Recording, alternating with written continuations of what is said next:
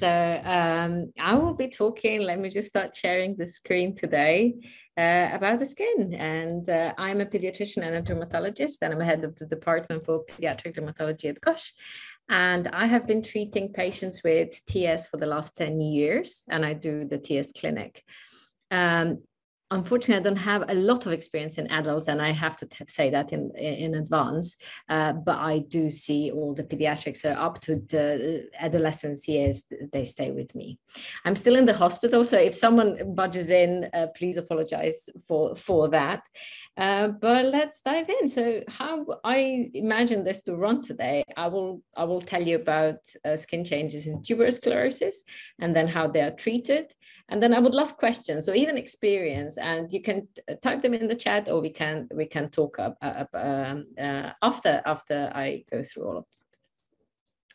So in tuberous sclerosis, everything is on the spectrum, as you will know. So skin is included. So you can have very mild skin changes, or you can have very severe. You can have only a few, or you can have all of them, or you can almost have none of them.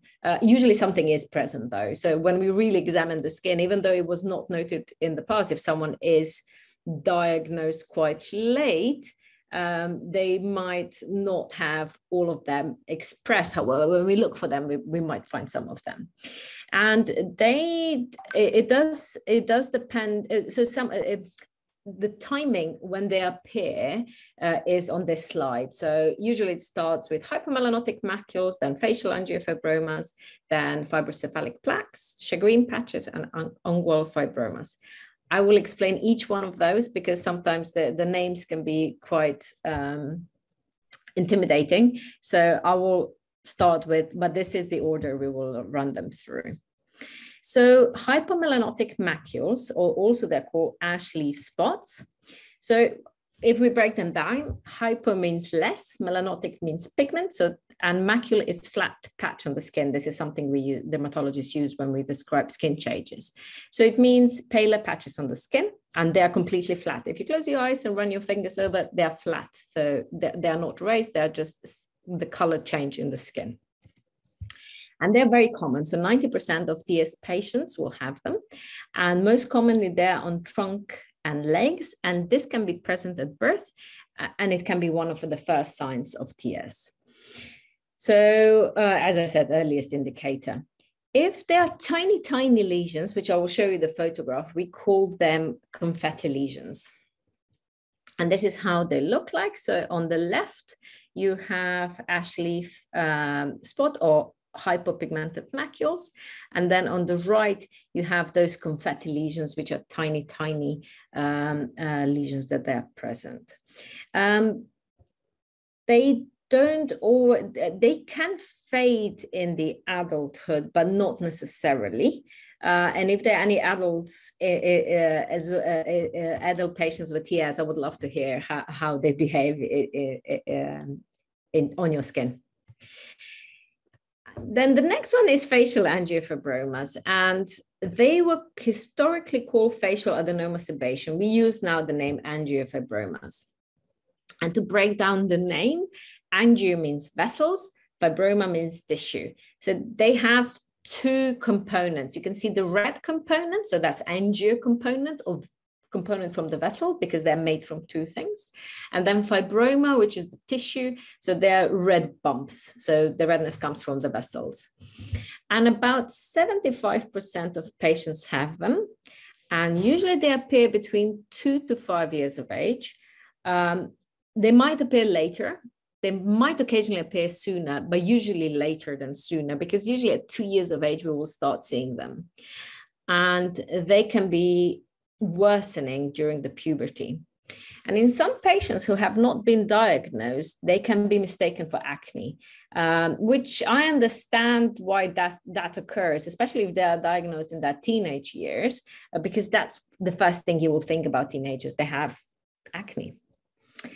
They appear as a butterfly, almost like a butterfly rash over the cheeks, over the nose, and then a bit on the chin. So the nasolabial folds, those folds here are affected, and they can be quite difficult when they're present here around the nose in this nose crease. Severity, again, varies from patients to patients. I have patients who were very young, had very severe disease, and I have patients who had barely noticeable disease. So that's, again, very different from patient to patient, as again is a spectrum. So this is how what we've described. So they start as the slightly raised bumps on the cheek, and then when they become redder on the other side, on the photograph on the right side, and they become thicker with time. The problems that they cause is usually bleeding, especially because they can be itchy and they can be scratched off, and they can be trickle of the blood, which can be very annoying. They can be irritating, and also, unfortunately, they can be sometimes disfiguring. And of all the signs, skin signs of TS, they're the most visible ones, because it's usually what you see from me today is the face, and because they are present on the face, this is how we communicate. They can impact the self-esteem, and that's why we are more aggressive in treating them. Then the next one, they usually appears at the same time as the angiofibromas, and is regarded as being similar in tissue as angiofibromas, is something that's called fibrocephalic plaque. So fibrous means it's made of hard tissue. Cephalic means it's on the head. Plaque means slightly raised. So it's not like a bump that you would have around back. Plaque means it's a slightly raised lesion. Again, dermatology expression that we use. So if we put all of that together, they are skin colored, slightly raised, but flat top bumps. And they can be present at birth or appear between, again, similar to angiofibromas, between 2 and 5 years of age. They can be, they're usually present on the forehead, but about 60% can be present elsewhere on the face. And as I said, when we have a look at the tissue, they're very similar to angiofibromas. So you can see two different types here. One is in the scalp, and then the other one is present on the forehead, but we usually see them on the forehead. And then we have shagreen patch. It's about 40% of patients with TS has that one.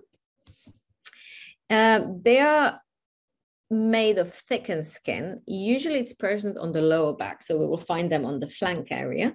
But they can be also found elsewhere on the back, or buttocks, or thighs.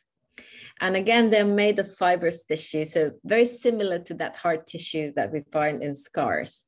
And this is how it looks like when we see them. And usually, the most usual bit is when I will undress the child, I'll lift the shirt up to see whether they are present on the lower back, but we will have a look elsewhere whether they are present. They usually don't cause lots of troubles because they're usually hidden, unless they would have a bit of rubbing with trousers. So it rarely causes problems, and we rarely treat them just for that reason.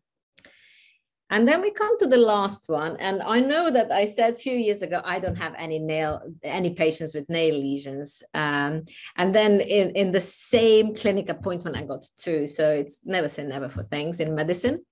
So nail lesions are either periungual or some subungual fibromas. And I will again break this down, what each word means. So peri means around, sub means under, ungual means nail. And fibroma again is the hard skin lesion, or the skin lesion that is made of fibrous scar-like tissue. So they can be either present anywhere around the nail, as you can see it here in the bed nail, growing out almost from the bed nail.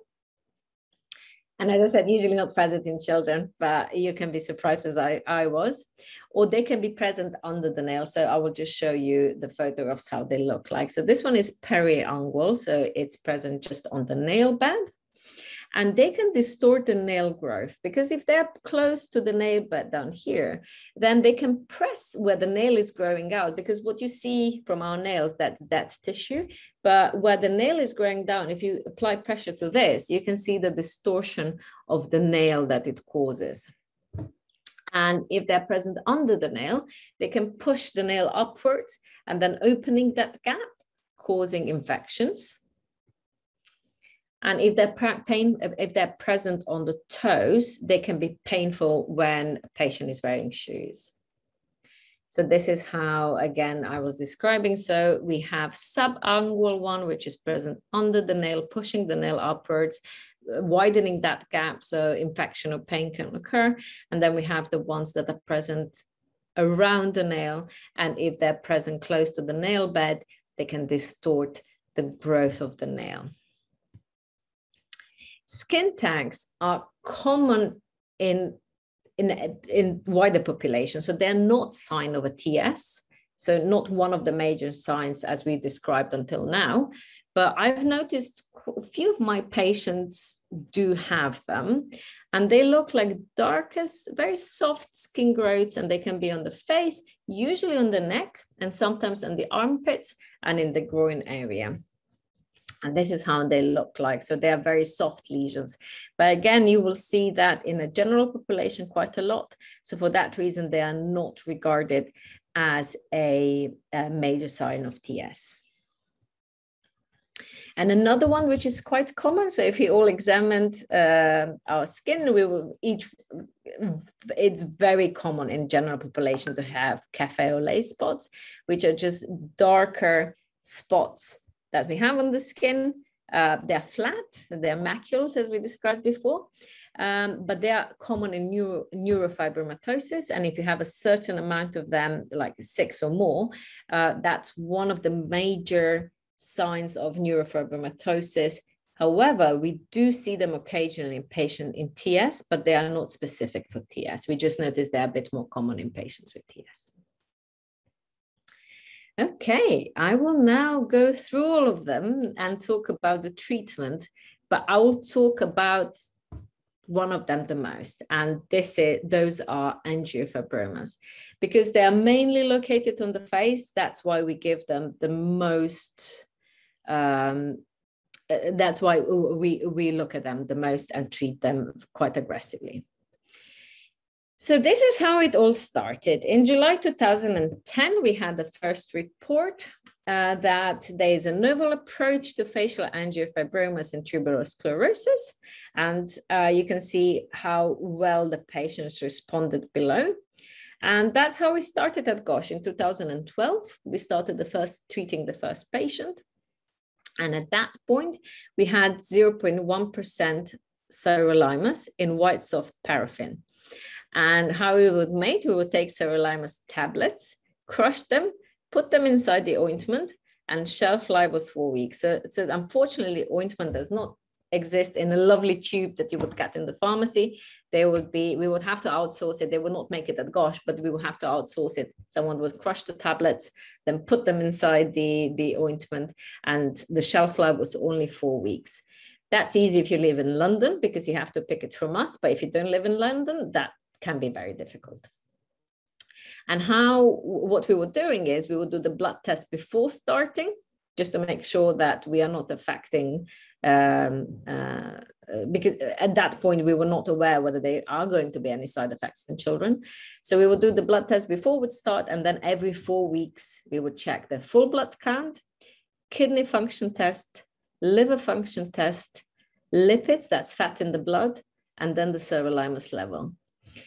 We do treat some of our patients with oral sirolimus, but not the TS patients. So I would put, for example, patients who have vascular lesions and like a big, massive vascular lesion, we will put them on sirolimus because it works quite similarly, but not for the patients with TS, because if you take it by mouth, it does have few side effects that you have to be aware of. And some of the patients might be put on everolimus, which is a similar medication. But we were just wanting something that works topically, which means they just apply on the skin and doesn't have an absorption and doesn't cause all the side effects.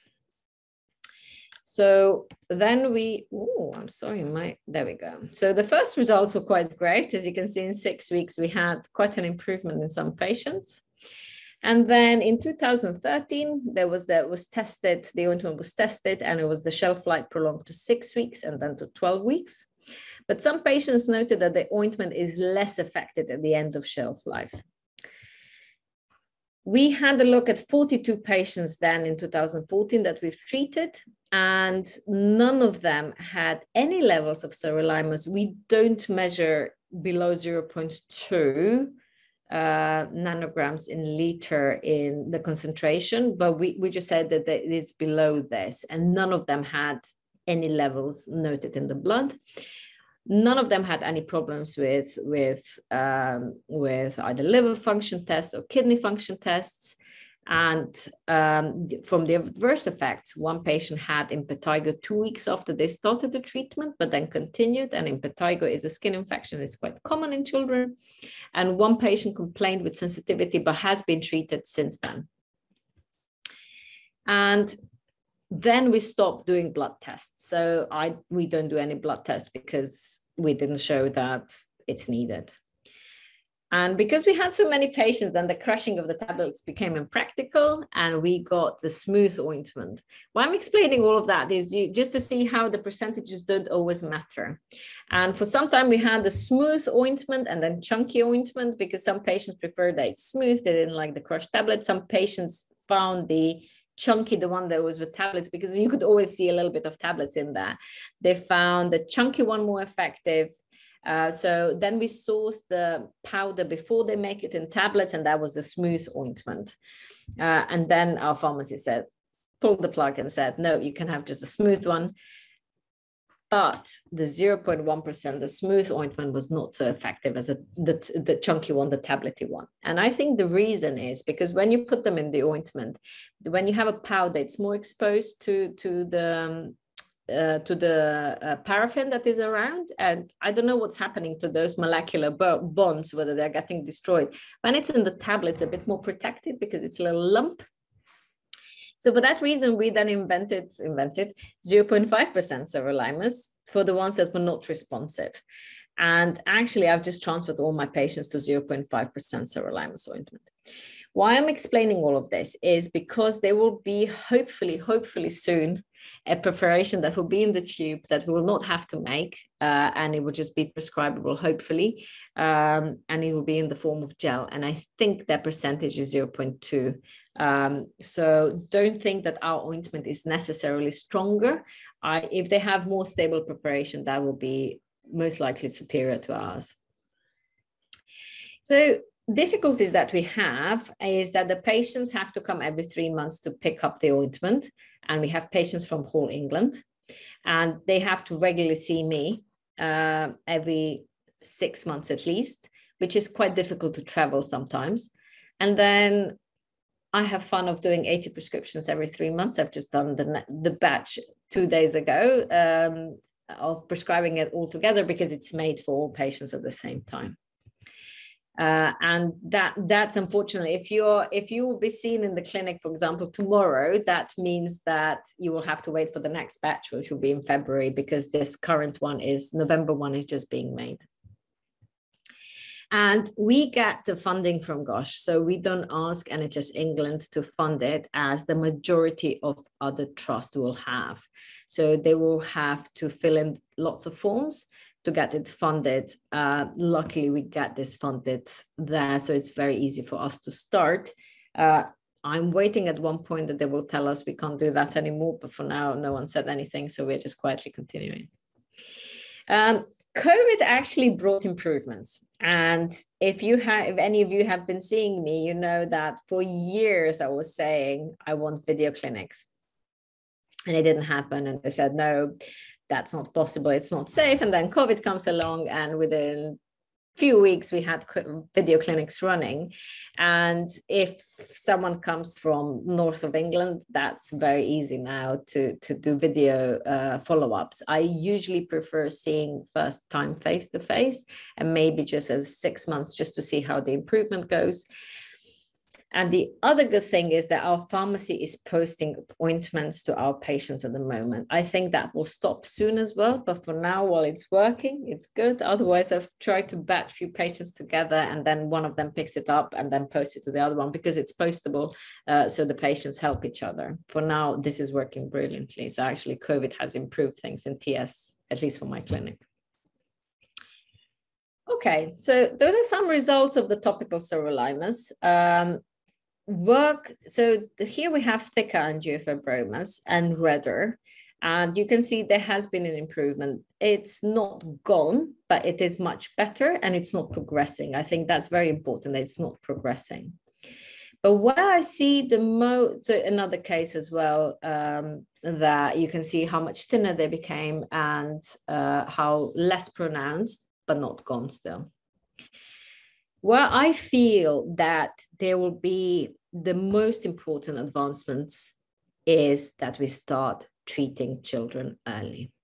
And I recently had a student, not recently, sorry, pre-COVID, because we're not allowed at the moment. Pre-COVID, I had a student in the clinic, and she said, oh, I would love to see some angiofibroma, so I know how they look in the future. I was like, I'm sorry, my old patients are treated. You are not going to see anything, because we start treating them as soon as the first ones start budding.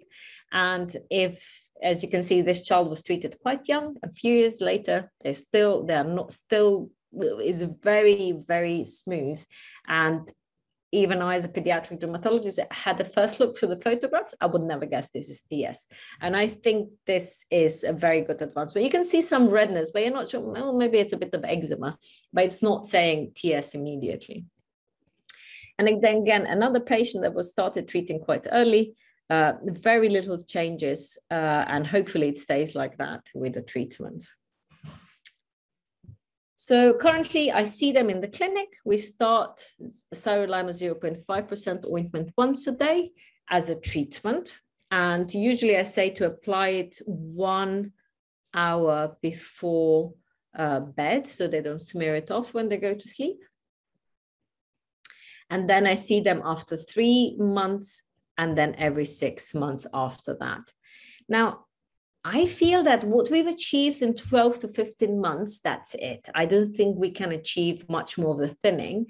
And then we discuss to put them on maintenance treatment, which means roughly about 3 times a week. It's very difficult to know what the long-term side effects are. So for 10 years, I had none, but I don't know what happens if you apply that treatment on for 25 years. So for that reason, I'm a bit cautious, and not that I had any in 10 years, and it's a long period, but I'd rather be a bit cautious, and then we put it down to maintenance. If the parents say, oh, it's getting redder when we decrease, we again go to every day. I don't do any blood tests. I'm sorry I didn't put that on the slide, but what is very important is sun protection. And I just say when it's from March to October in the UK, or whenever it's traveling to warm countries, a sunscreen every day is very important. And either the GP can prescribe that, because we've noted that angiofibromas do get worse on the sun. So, and the other thing is the sirolimus is sort of, it can be immunosuppressant. So I'd rather keep the sun away from the face as well. So for that reason, we suggest sun protection.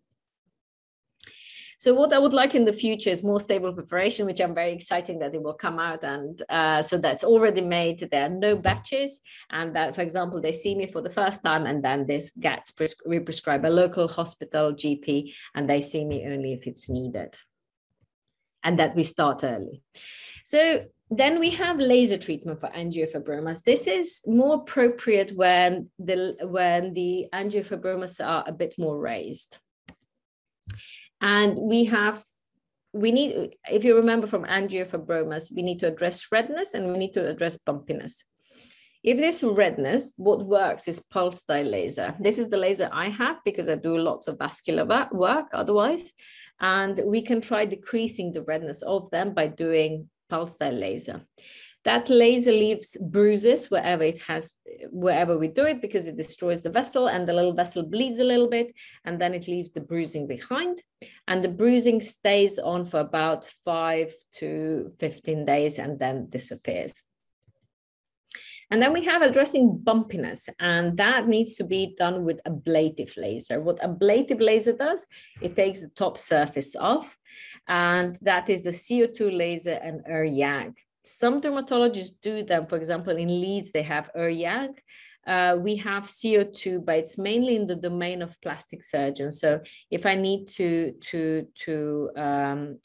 if the patient needs the ablative laser, I usually refer them to plastics here, even though we do have a fractionated CO2 now in dermatology as well. Just because of the COVID, we didn't start using it yet.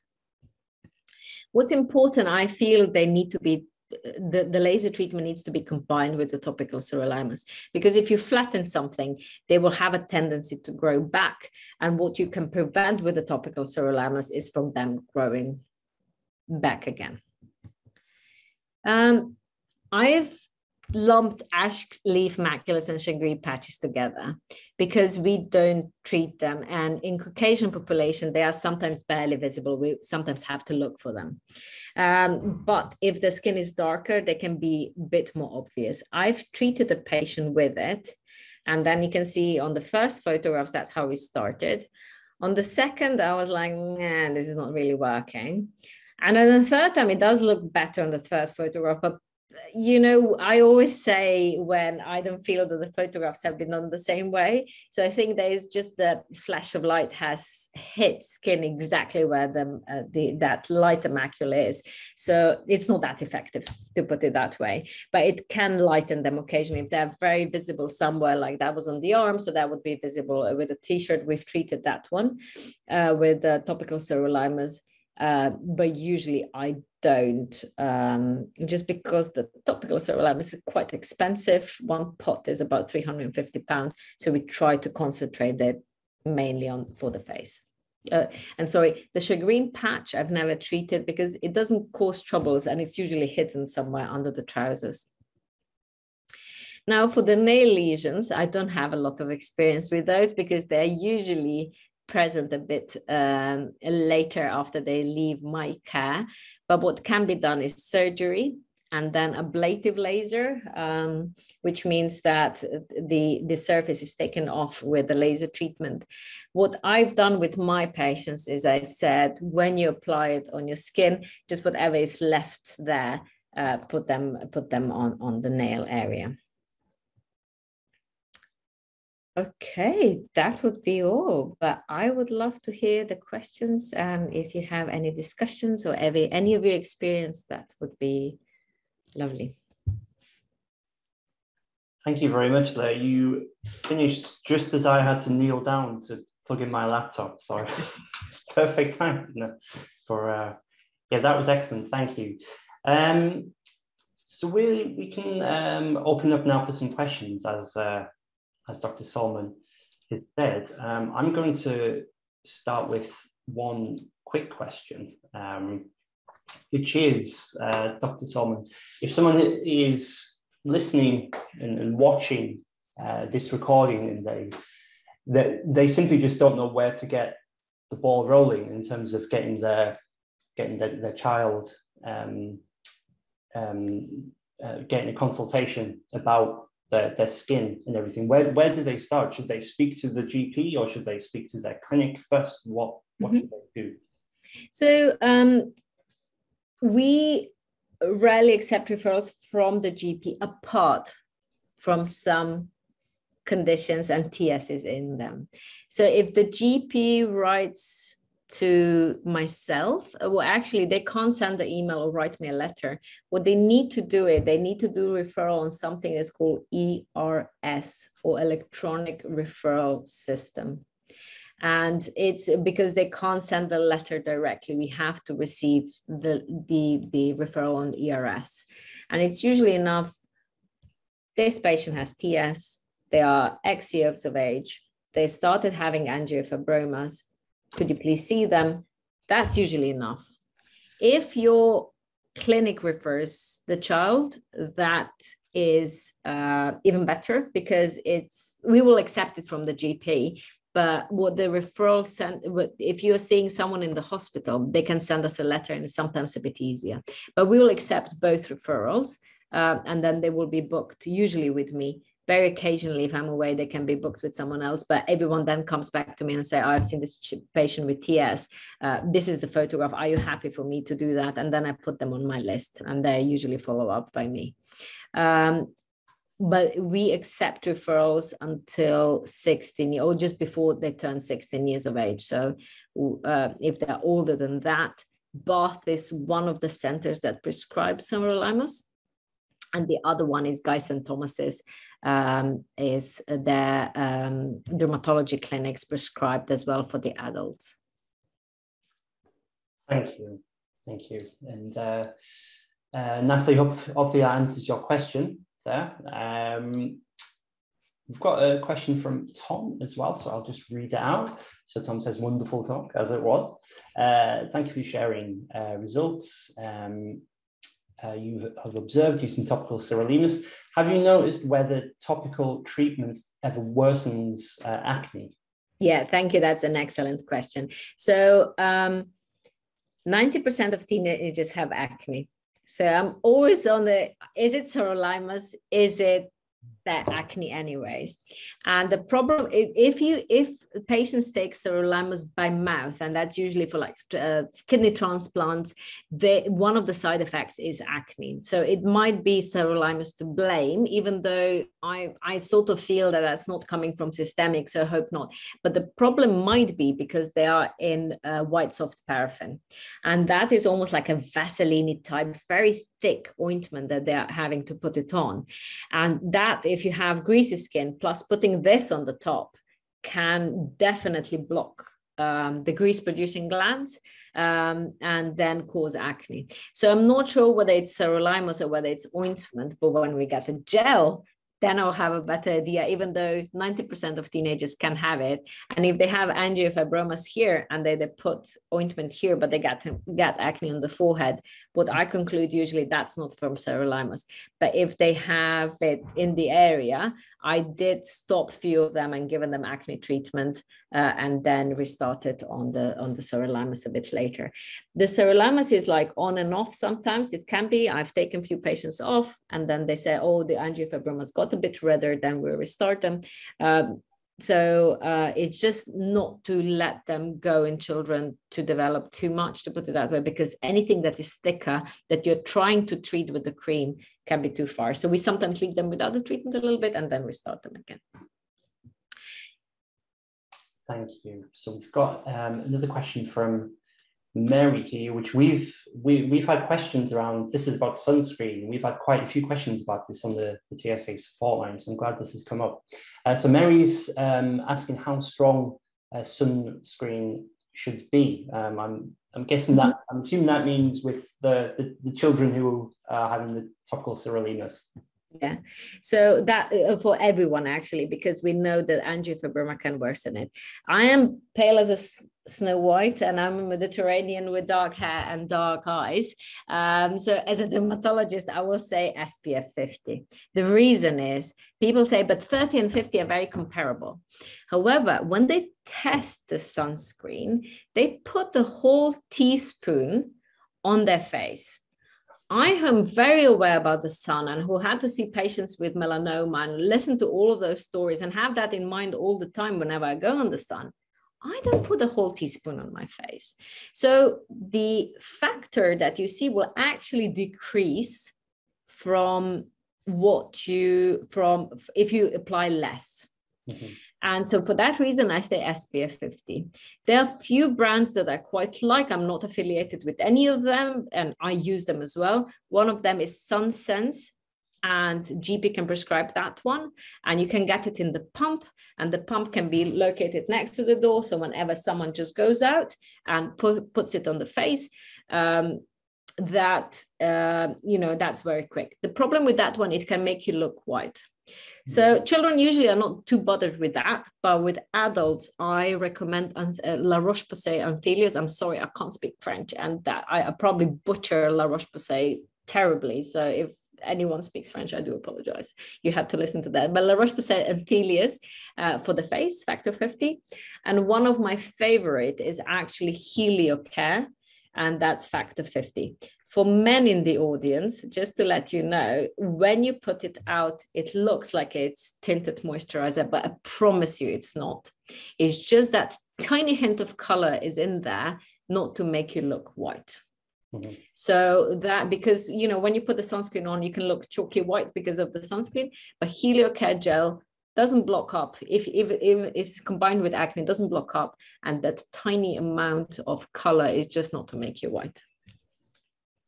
Thank you, Dr. Solman. I always find when I'm putting sunscreen on, I have to make sure I'm clean shaven, or else it just ends up being all white.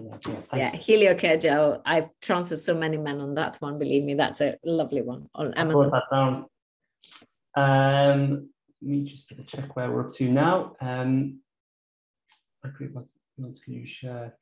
There's Manjula is asking if we can share the article link regarding topical sirolimus. I'm sure we can probably find that. Maybe that we send it to you afterwards, Angela, but we'll be able to. There are plenty of them now out. That was just the first one. That was in 2010. Now there are just loads and loads and loads. So if you write topical sirolimus in Google, I'm sure plenty of them will come up. Perfect. Thank you. Thank you for the question, Manjula. We have one from Beverly. So my 8-year-old son is on sirolimus. The label says 0.01% WW in white soft paraffin. Did you say that you're now prescribing 0.5 to your patients? We're not seeing much improvement. Should we be inquiring about a stronger lotion? Yeah. So Beverly, I'm not sure whether you have the little one in the pots, because I think the majority of them in the UK come from Nova Lab, and they are just packed in the little brown pot with a white label. If it's there, I presume it'll be 0.1%, but please do correct him, I'm wrong. The reason why we notice, and I said the percentage doesn't always matter. I had few patients that I was treating with 0.5, transferred them to adult services, and they said, well, actually all the articles say it's 0.1, so we are not prescribing 0.5. And I was like, the percentage doesn't really matter. It's how it's being made, and I don't think it's being stable enough. It's not something I can test very easily, but it's just 10 years of experience. So, you know, it's one side is what people with different preparations say, but the other thing is what I notice, and it might not be terribly scientific, and I do apologize for that, but I just don't find it useful. So if you don't see a lot of improvement, I would recommend that your son goes up to 0.5. If you're in England, they can be referred to me and I can have a look, and then we can ask locally to prescribe 0.5 if that would be trouble. That's great. Natalie, what we'll do, your question about the names of the sun creams, we'll list them down. We'll speak to Dr. Solman, and we'll share them afterwards to make sure that everyone gets them, because I want to find out as well. So we've got a question from Melissa, which I was wondering as well, actually, because I know that you mentioned rapamycin, but now it's sirolimus. I know that similar. But are there any other treatments being considered alongside sirolimus? Yeah, so sirolimus or rapamycin is the same name, so it's being used interchangeably. And I did use in 2012-13 was say topical rapamycin. Now I said topical sirolimus. Okay. It's the same name, but so just there is no confusion. It's absolutely the same preparation, which is an mTOR inhibitor, which means in the pathway, how in TS there are signals that are working too much, so it dampens them down. So that's why we call them mTOR inhibitors. Lasers is the first one in children that we do, especially to decrease the redness, or if there are bumps that they are so if the bumps or angiofibromas are more pronounced, we might use the ablative laser. Great, thank you. Just jotting this down. I think that's all the questions so far. If there are any more questions for Dr. Solman, now is your chance. We'll give it a couple of minutes. Even if it's live, yeah. Sorry, I was just going to ask. In terms of ungual fibromas, I know that you said that you do tell some patients that they can use some of it on their nails. Is there any way that it can be prescribed for ungual fibromas, or is it only for facial angiofibromas? It's usually for the facial ones. So they will usually not be prescribed. First of all, because adults, unlike children, are happy to sit through the removal. And with the kids, it means general anesthetic. So we are trying just to keep them at the bay. I had a quick look today just because I don't have terrible lots of experience with the periangual ones. And there has been an improvement in some of them. So you might persuade your local dermatologist to prescribe it, even though I feel it would be terribly difficult just because of the expense.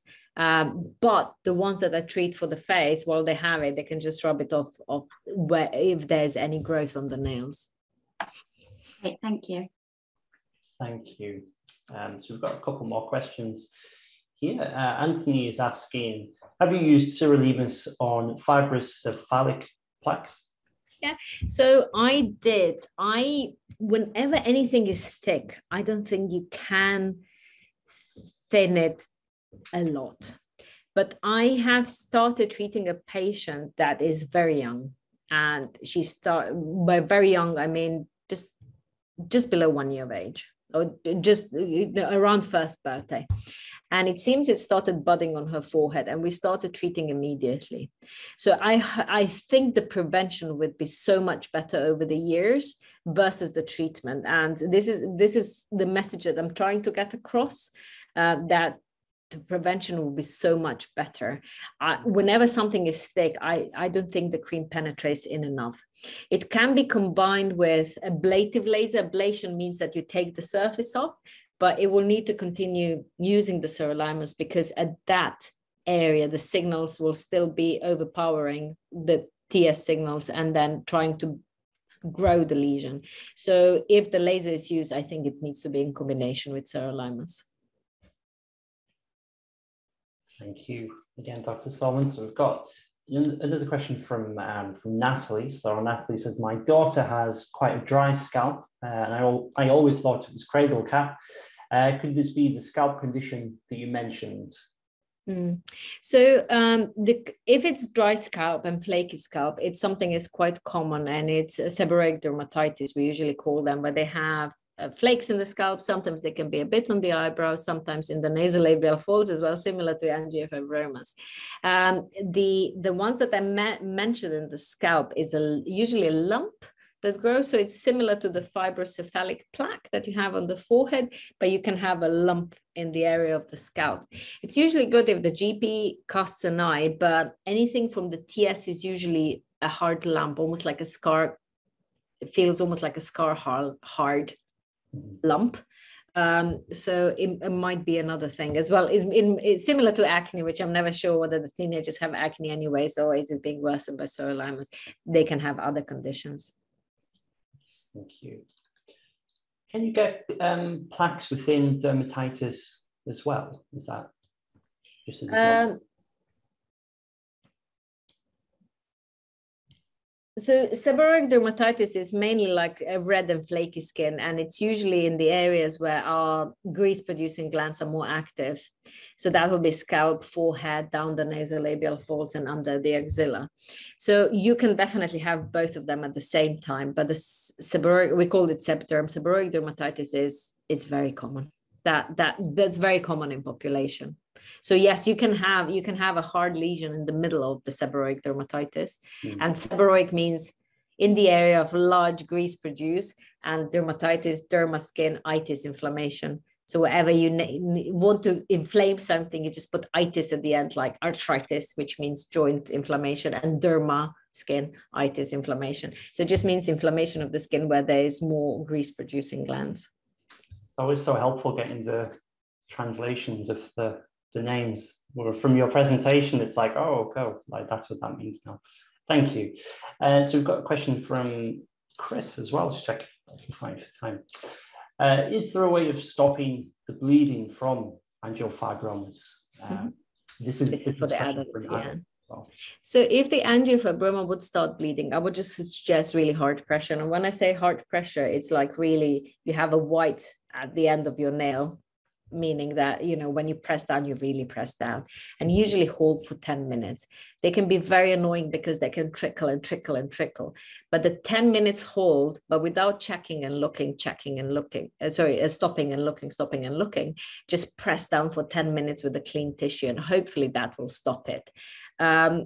If it's the the bleeding comes on recurrently, which means it's just repeating and repeating, then I think it makes sense of talking to GP for referral. Sometimes plastic surgery or even dermatologist can remove the one that is, usually it's the one or few of them that are causing troubles, and they can be surgically removed. Whenever we do surgical removal, it's there's a scar. So there's nothing we can remove without a scar. But if there's a bigger bump that bleeds, I feel that a line that there has been removed and is left a line, the scar is in the form of line, might be better and easier to deal with than with the bump at that area. Thank you, Dr. Solman. Are there any more questions? Any more experience? Or any experiences? Yeah, absolutely. If there are any just general broad comments as well, do feel free to unmute yourself if you'd like to share anything as well. There's a question from Manjula here, so we'll just ask that. Have you seen any difference in results from using topical sirolimus among male and female children, or any difference from ethnicity or skin color? No, actually, I didn't. This definitely not between male and female. At the beginning, I thought that darker skin condition might have a bit less of angiofibromas, but that was when I didn't have such a large cohort of patients. That's not true. I had later patients who have very thick angiofibromas in darker skin condition. In darker skin. So no changes, and as everything, it's a spectrum in each one of them. Thank you. Thank you for the question, Manjula. Are there any more questions or comments? I can see Natalie's unmuted. Go for it, Natalie. Hi, can you hear me okay? Yep. Yep, yeah. Excellent, thank you. So I have the confetti pigmentation on my skin, and which has only recently sort of come to light. My daughter got diagnosed with TS about a year ago in lockdown. When we took her to the Bath clinic, he asked us if any of us were experiencing any symptoms, and he put the blue light over my body and noticed that I had confetti pretty much all over my trunk, arms, legs. I believe I've got a couple of ash leaf spots as well. We've done the genetic testing because my daughter's been diagnosed with a more complex strain of TS2, I believe.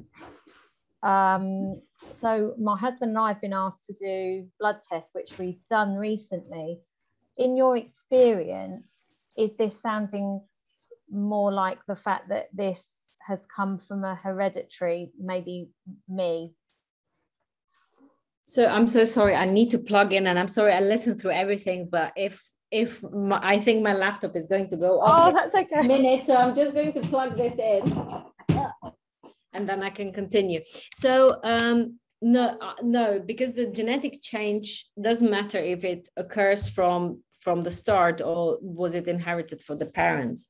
The hypopigmentations we sometimes see in the general population as well.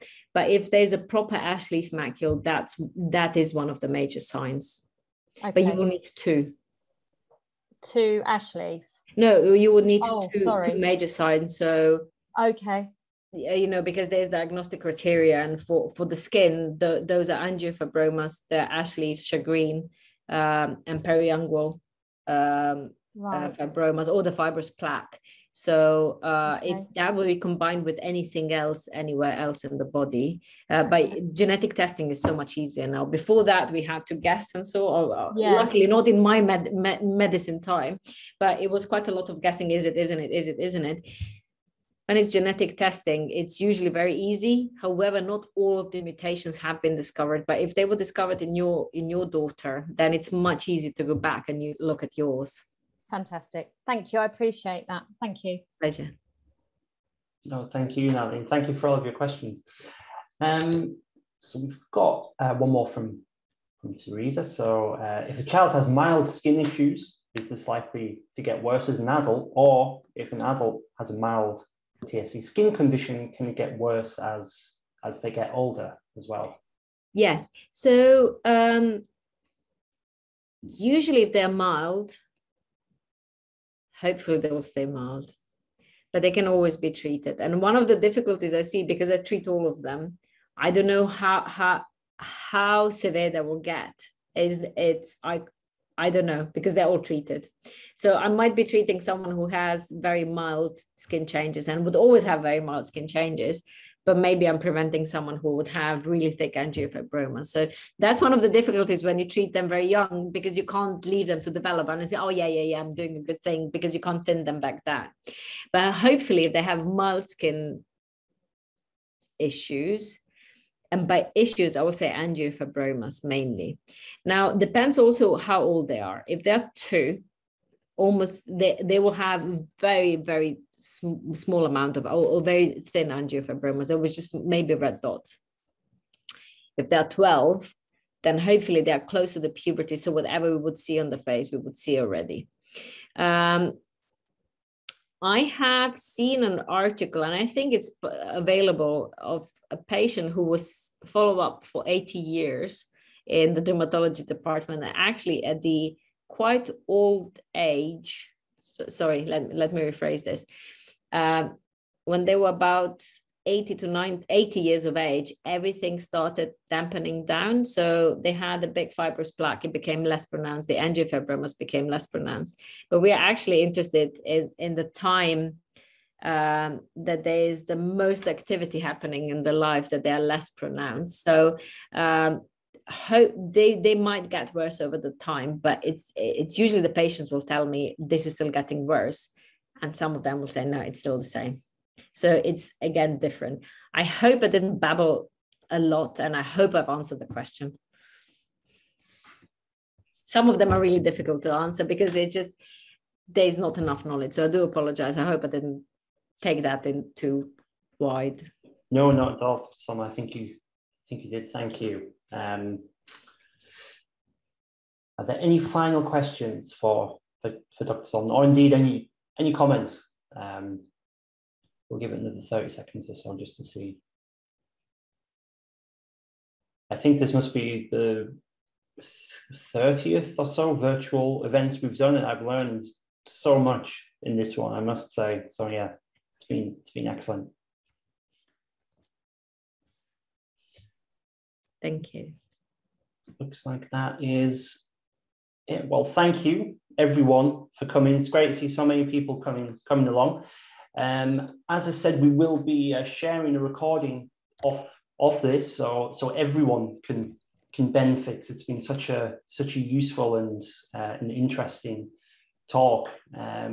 It's just to say a huge thank you to again Dr. Solman for giving your time to talk today. I can see you've put, I'm going to copy and paste the names of those. The sun cream, so we can share them afterwards. Thank you. And yes, so to everyone else, keep an eye on everything that we're doing at the TSA. We'll have plenty more events coming up. The next one is a sibling focused event that we're doing with the charity SIBS. It should be a really great workshop. We've got very limited numbers on that though, if you were interested. And then following that, we have an event with Dr. Simon Johnson, all about LAM, so TSC LAM, the lung condition. So yeah, so I hope everyone's enjoyed it, and I'll end the meeting now. So just big thank you once again to everyone. So thank you, bye-bye. Thank you, bye.